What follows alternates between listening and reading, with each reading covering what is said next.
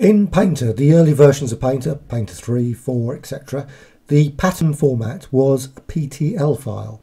Now with recent versions of Painter, Painter 12 just come out, you can use pattern library format. The big change is that it's a cross-platform, so the same file on the PC or on the Mac. Now, just going to quickly go over to the pattern libraries palette, and you can find it on the window media library panels, patterns there. And once you've got that open, you can actually go to the right side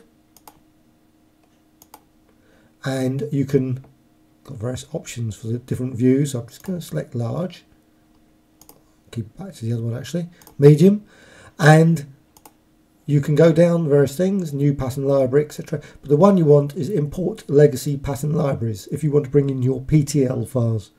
So I'm going to select that. Now these PTL files are from Graphic Extras, graphicextras.com, patterns collection, many different patterns, 1,000 or so.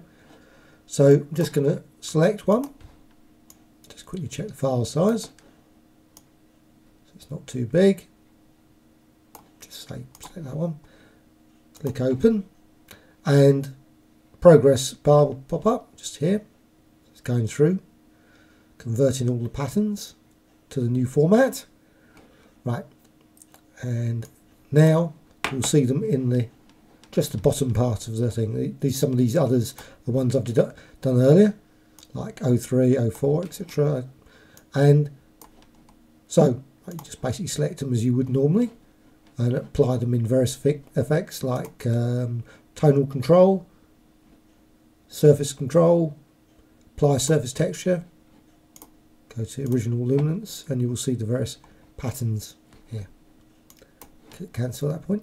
Now you can also, once you've got a pattern, once you've brought it in, you can actually export it and export pattern library.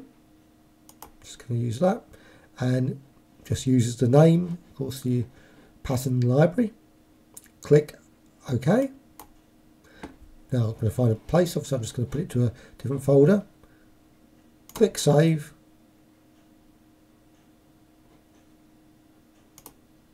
And I'm just going to quickly show you the actual file size. There's the import, that was 29, file 29, and that was 735k. If I actually go to the import pattern library and I go to the new one, it's actually 313. So the format is slightly better in compressing the patterns as well. So not only cross-platform, it's also much better obviously on file space, which is quite useful. And there are probably other options as well that have improved, though I haven't found any at present.